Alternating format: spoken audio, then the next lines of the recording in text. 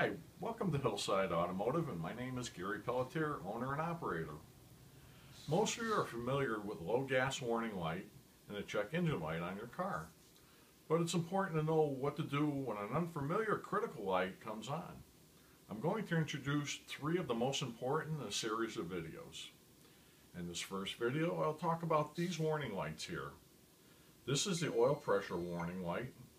Some vehicles have both oil pressure warning light and an oil level light that look very familiar or similar. Check your manual to familiarize yourself with these important symbols. Oil that lubricates your engine needs to be under pressure.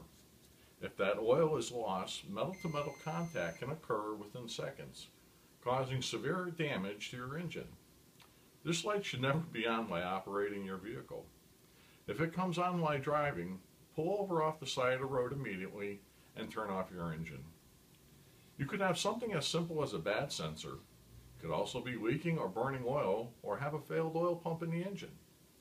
You aren't going to know which it is on the side of the road, but it's best to call us or have it towed into a qualified repair shop to be assessed before any expensive damage is done.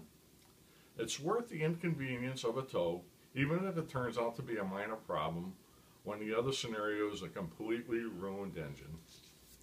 If you have any questions concerning warning lights or any other problems you may be experiencing with your vehicle, give us a call at 860-951-1083. We are here for all your automotive needs. This is Gary here at Hillside Automotive in Hartford, and watch for our second video on warning lights coming soon. Thanks and have a great day.